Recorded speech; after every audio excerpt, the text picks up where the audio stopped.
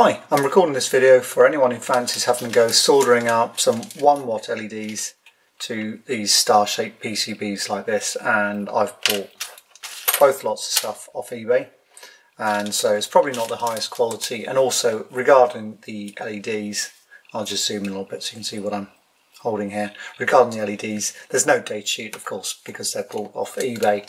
I'm just looking on my monitor at the moment at the details, and the seller says forward voltage, so VF, 3.2 volts to 3.4 volts and a forward current of 300 milliamps. Okay, so 300 milliamps, I take that to be the absolute maximum, and I've soldered a couple up, and we're going to be soldering some up in this video just in a while. Okay, but just so you can see what they're like, and they run fine, and they're cheap as well. It works out, by the way, the LEDs themselves, they're something like about 25p each, maybe 20p, something like that. These about 25p each, but that's from a UK supplier.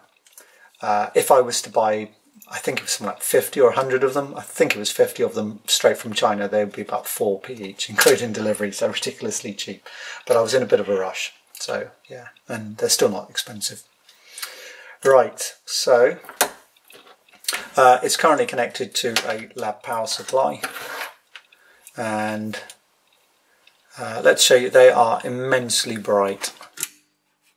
That's at 120 milliamps, but remember 300 is the maximum, so let's take it up to about 300. There you go. Okay, now it's insanely bright. I don't want to look at it. I don't know whether you can appreciate it. It's a bit difficult because there's auto exposure on the camera, but it's a very, very intensely bright LED. It's painful to look towards. Okay, so really ridiculously bright. That's 300 milliamps. At 300 milliamps, it starts to get a little bit warm after maybe a couple of minutes. Okay, and so you don't have to run it at 300, of course. If we take that down to say 100 milliamps, it's still ridiculously bright compared to a standard 5mm white LED. So for a student project, you know, you might want to consider using one at just 100 milliamps. Remember, your battery's going to last longer, and the LED as well is going to last longer. You could take it even less. Let's go down to say, no, I was going to say 50 milliamps. 50 milliamps. It's bright. It's much brighter than your regular, like, 5mm red LED, but it's not super bright anymore. So now you've seen one work, let's have a look at soldering one up. Now I'm going to do all the soldering using just a normal handheld soldering iron. Unfortunately, these are surface mount PCBs, and the LEDs themselves are also meant for surface mount soldering. So really, ideally they're meant to be soldered up commercially, where a machine would use a stencil and then apply a solder paste, and then the components are then placed into that paste, and it goes through an oven and then melts. Okay, so that's called reflow soldering. Now I don't have any such facilities, which is a bit of a shame because, as I say, these are not through-hole components, and these really soldering irons are made for through-hole components. But we can have a good go. You can see that I have actually soldered them up, but some compromises have been made. And the main problem anyway, is that when we solder this on, I can quite effectively solder both sides without a problem.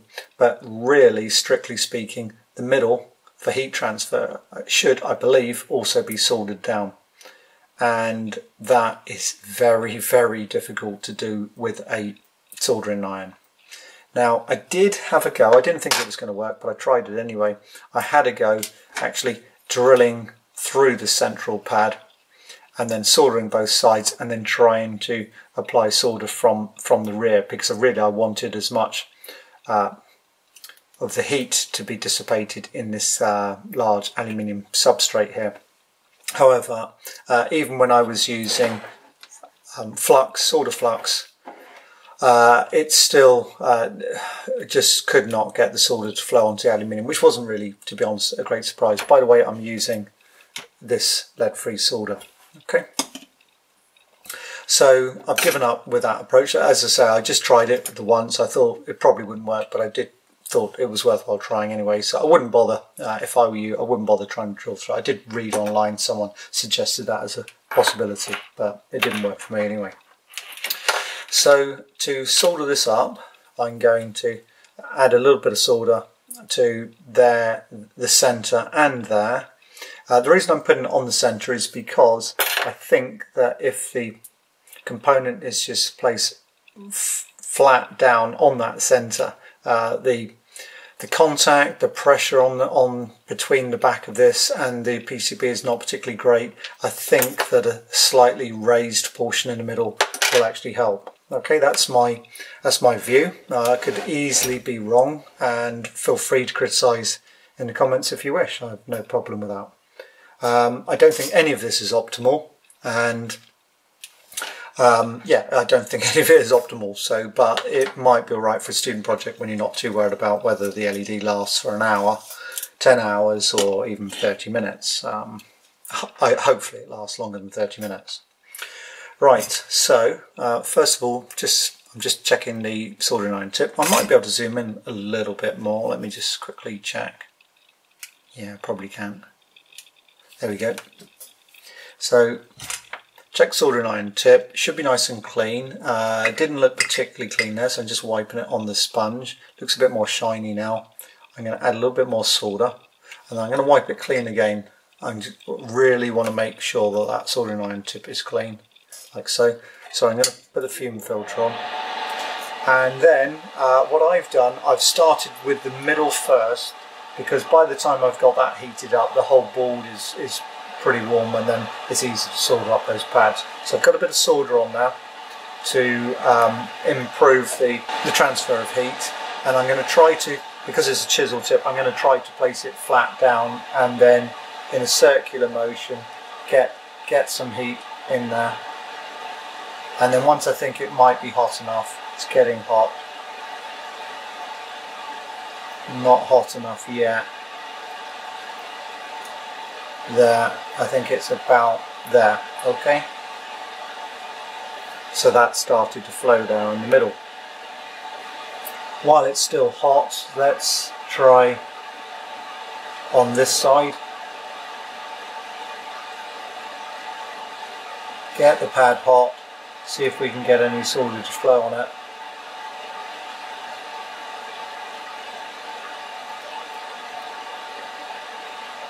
There we go. Okay, so I've got a pad of solder there.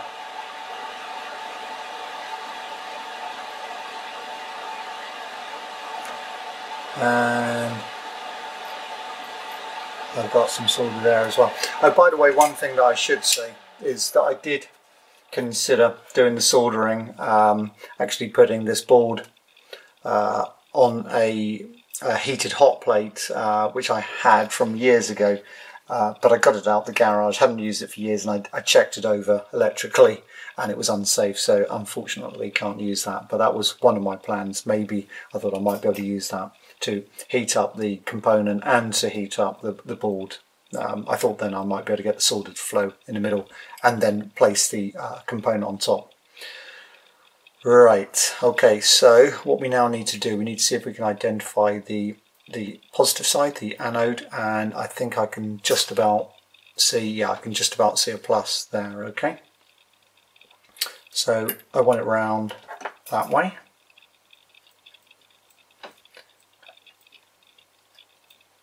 It's a little bit fiddly. And so I'm going to hold it down there with my finger, apply a little bit of downwards pressure. See if I can get that pad melted fairly quickly. There we go. Didn't take long. I think I'm over a little bit too much that way, but I've just about got enough contact there, so rather than messing around with it, repeatedly trying to solder it, I think I'll just leave it like that. And in fact, what I'm going to do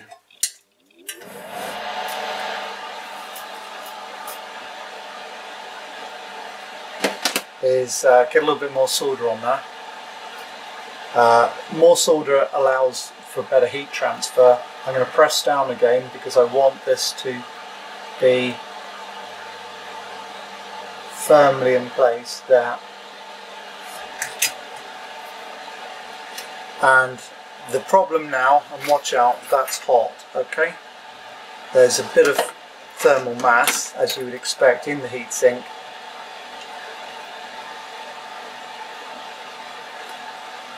And you burn yourself if you're not careful.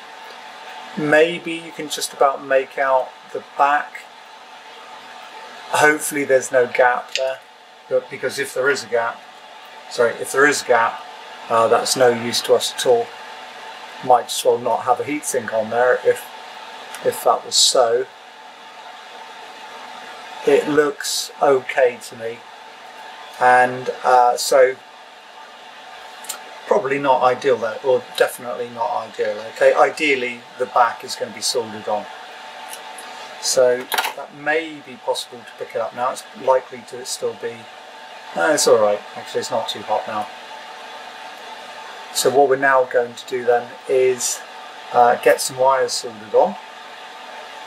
So I'm going to solder on there my red wire and my black wire, just following convention. And to do that, what I'm going to do, I'm actually going to tin those pads first. So a little bit of solder to aid heat transfer, then I'm going to push down, get the pad hot.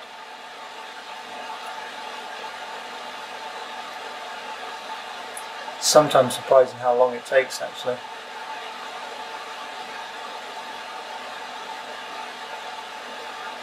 There, it's going okay. And then let's do this one.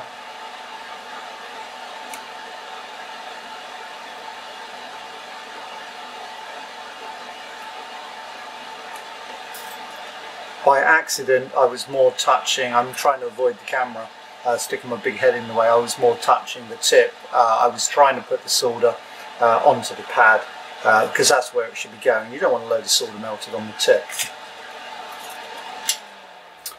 Next we need some wire. Now while I'm stripping this I'll also talk, let me just say once again, this is not an ideal way to do the soldering, and so if you've got any other better ways that you can think of that could be done with just a handheld soldering iron that doesn't require reflow soldering or anything like that, or a reflow oven, then by all means do make a suggestion, because I'd like to hear from you. So add your comments, feel free to criticise, give it a thumbs up if you think it's useful. At least, even if I'm not doing it perfectly, maybe you can get some ideas of what not to do. Okay, so I've just stripped that off, and what I like to do now, let's see if that's cool enough, what I like to do is to tin the ends of the wire before I solder them on.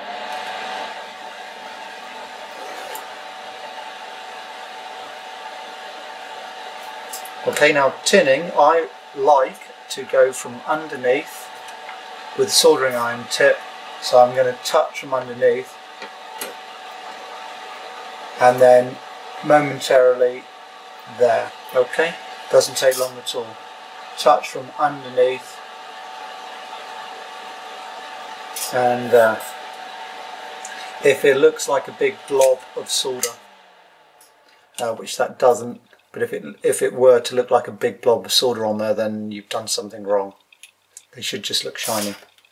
And also, if you get them too hot, you'll melt back all the insulation, which you don't want. What I'm going to do, I'm going to place it on the pad, and then I'm just going to apply a little bit of pressure down. Oh, I need a little bit of solder on there. I also need the fan on. I tend to leave the fan running normally when I'm working, but of course I'm turning it off, so it's not drowning me out. But anyway, there we go. So I've just put it there, just touching it, and then I'm going to touch down.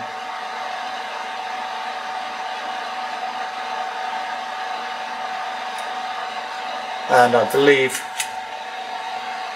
that's quite secure.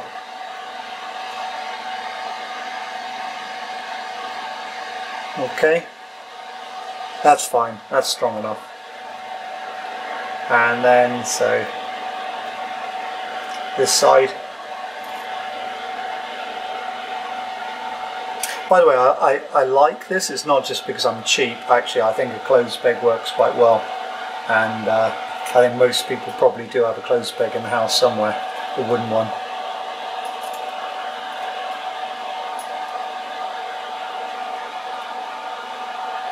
So what I'm going to do, I'm trying to work around without putting my head in the field of view. There.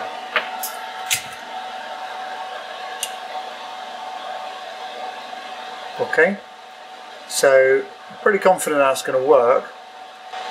The one issue though is what's the heat transfer like, because that's the whole idea of this PCB. So these aren't going to fray. I'm just going to quickly tin those.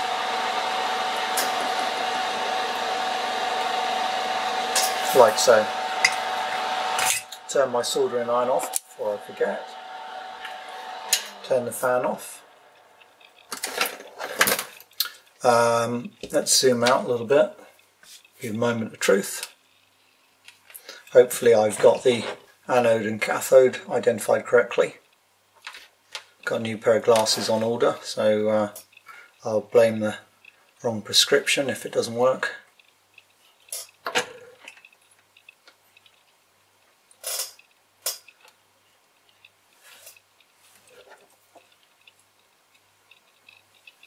And I'm going to point it away from me because they are ridiculously bright. Okay, that's at 50 milliamps, by the way. And let's take it to 300 milliamps. Okay, it's seriously intense now. The LED itself doesn't feel, well, it's not even really warm at the moment. Oh, it's warming up a little bit now. The back plate is warming up a bit. I would say the LED is getting toasty now. Should I just turn the lights off for a moment? You might get a better impression of just how bright this is. Yeah, the LED is getting pretty warm now. That's not scientific at all. But we're running it at the maximum current. So I would say if you go for half, that's probably a safer bet anyway, 150 milliamps. And for a student project, remember you might be using pulse width modulation, so you might only have this actually going on for like half the time. Due to cycle of 50%, it might be perfectly fine. Okay. If the LED fails, and we can put that down to overheating of the LED because we haven't soldered up properly, then you're not going to lose marks in your project for that. It's just a limitation of what we can do with soldering. The alternative, of course, is to actually buy a ready-made, ready-soldered module where you've got the PCB, heatsink already soldered properly onto an LED, and I think they're probably like, I don't know, £1 or something like that from a reputable supplier, so not a lot of money. Okay. I hope someone's found that useful. As I mentioned earlier, if you want to make any suggestions, better ways to do this, your own personal disasters in doing this, maybe you can tell me how long it took for your LED to fail, then I'll be most interested to hear from you. That's all for now. Thank you.